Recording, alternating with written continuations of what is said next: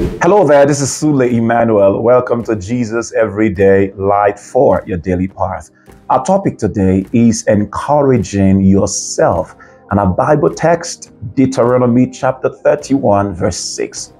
Now, friends, while it is a beautiful thing to be surrounded by people who support you and encourage you in whatever you do, or whatever season you are in, it is essential that you never live your life dependent on the support and assistance of others.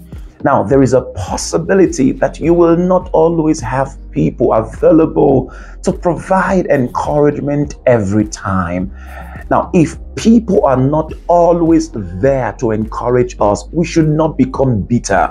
Many people have personal battles that they won't tell you about. Many times, people want to help you but are either overwhelmed by certain problems or they are distracted by certain things going on in their lives. Don't be angry at people for something that is beyond them.